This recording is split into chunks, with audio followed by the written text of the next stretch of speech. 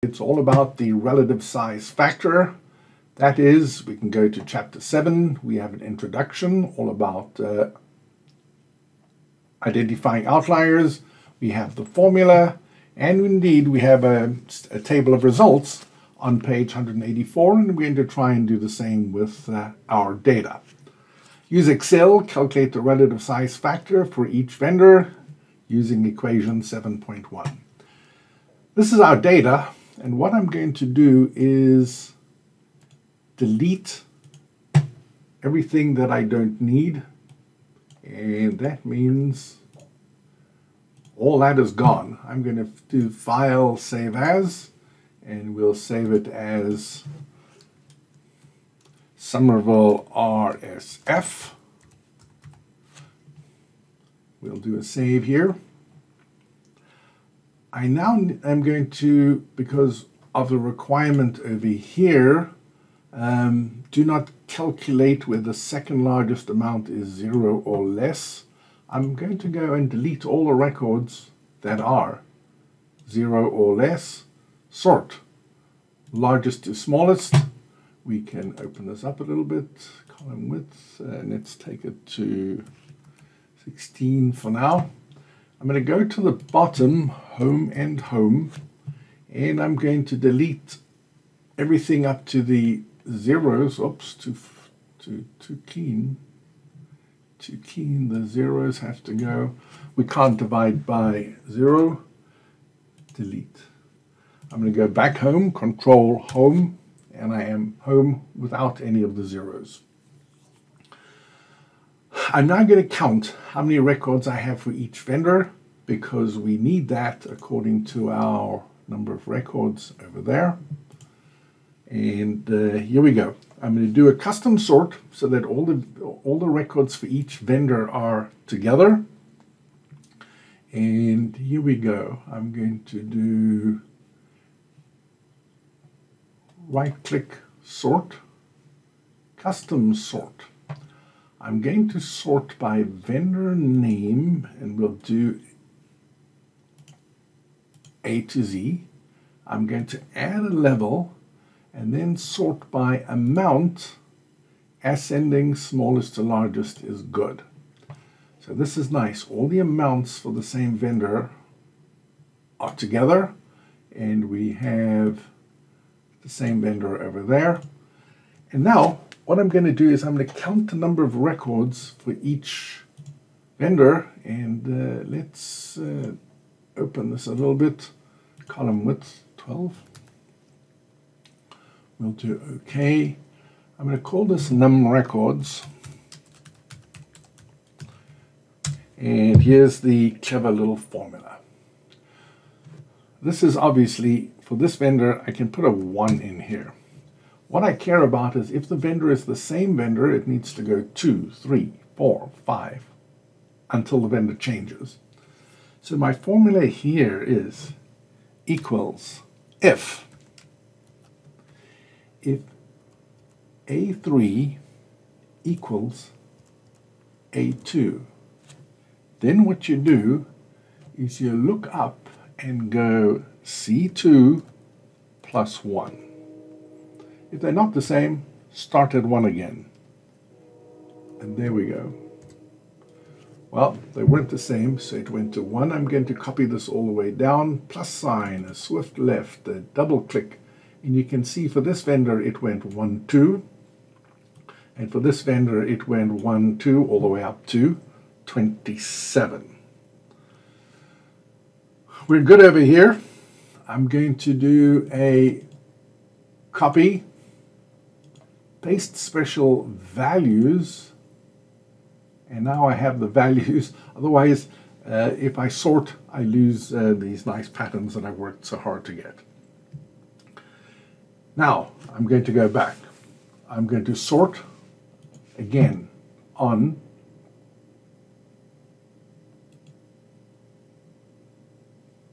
custom sort. I'm going to sort on vendor ascending. This is pretty good. But now I'm going to turn the amount around and go from largest to smallest. It means I have the largest amount for the vendor on the first row. do OK, and this is pretty good. Now we go. This vendor, I do have the largest, and it's telling me I have 2 records for this vendor. I have the largest, and I have 27 over here, and I'm not even halfway there, but I do have the number of records, and I do have the max amount. The second largest is going to require a bit of work over here. Here we go, number of records. I'm going to go back, and I'm going to insert a counter again. And the reason I put a counter in now is because I wanted to tell me when I've reached the second largest record, which is make this all bold so that it looks nice, and we'll center it. We should be good here. I'm going to do a counter, and I'm going to count up again so that the second record has got a 2 next to it. And here we go. Equals. Okay, this is obviously number 1 if I'm counting up. We'll go start here. Equals. If A3 equals A2. If the vendor number is the same, then go D2, which is the number above it, plus 1. Otherwise, start at 1 again. Here we go. I'm going to take this counter, plus sign, swift left, double click, and now I'm getting more information and things are getting even more exciting. Watch what I have here. For this vendor, I have the largest, I have the number of records, and right here it's telling me 2, and this is the second largest record for this vendor. I'm going to now pull the second largest up to here. I'm going to go from here and pull it up to there. I'm not going to move it, I'm just going to copy it. And let's go second largest, second large. And now things will get a little tricky. Equals if 2 things are true, if and 2 things. If that equals 1, comma, and that equals 2, then I'm on the top row for each vendor. If those 2 conditions are true, then go and pull B3 up to this row. B3. Otherwise, show me nothing. And nothing is 2 quotes. You know, when people speak, open the quote, close the quote. Well, there's nothing in here now. And watch. There is actually a formula here, it just showed nothing. I'm going to copy this down, plus sign, swift left, double click. And what this has done, it has seen, this is 1 and that is 2. So I'm going to go down there and pull the 600 up, and it is the second largest. This is 1 and that is 2. I'm going to go down here and pull up the second largest. It looks pretty bland over here. So we will format the cell as currency. I hope we don't get any zeros. We're good, it kept it as blank. Now, I have the largest number of records and the second largest. If I sort this in any way, I'm going to lose these beautiful formulas and everything's in the right order. I need to go here, D and E, right click, copy, right click, paste special values. Now I have the values. I need to go and take this counter. I don't need the counter anymore because I have the number of records, the largest and the second largest, and I'm just going to go delete. So this is good. If I deleted it without changing the formulas to values, I'd go start again. I now need to go and do a little sort. And the way I'm going to sort is we're going to sort on second largest, largest to smallest, and where I have blanks, I can throw those rows away. So let's go here. I'm going to go data sort. I'm going to sort custom sort, and I'm going to delete the level. I'm going to go on second largest, and I'm going to sort from, how should we sort? As Z to A is fine, and Z to A is not fine. Control Z. Custom sort again. Custom sort, and we will delete the level and sort on. Oh my goodness, what's happening here? There we go. Data sort. Data sort, largest to smallest, and we lost it again. Data sort, custom sort, second largest Z to A to Z. How's that? Phew, finally. Now I can get rid of everything that is blank, because those are neither the first record, it's either the second record for the vendor, or at least it's not the first record. All this can go. So what I'm going to do is I'm going to use F5, go to, and I'm going to go A3437, A3437. And I don't really know where the end of this data set is, but it doesn't really matter.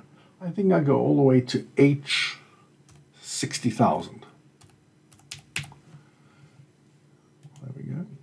And now I'm going to do a right click, clear contents, and it's gone. So we're where we need to be. We're going right to the top here. And at this stage, I haven't calculated my relative size factor yet, RSF. And the relative size factor is the largest, and in fact I know that this is the largest, so I can rename it there. The relative size factor is the largest divided by the second largest, and it's a bit messy there. Let me copy this down to the end, and let me format this as number, 2 decimal places, and we're okay, because that's what we like to do over there.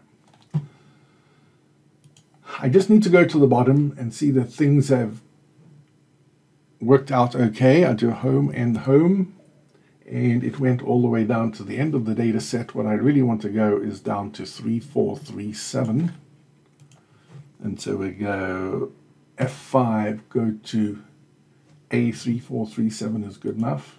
There we go. And it's copied this all the way down to here, and there's nothing over there. I'm going to go home again, Control Home. I'm going to sort my relative size factors, and it doesn't matter that it still has a formula. I can do sort largest to smallest, and here I have the largest relative size factors at the top. We're going there, and we look good. I now need to go and see what else is required. Include all the details shown in the results in figure 7.1. I'm good. I have max amount, second largest, number of records, and relative size. I suppose we can go max amount here.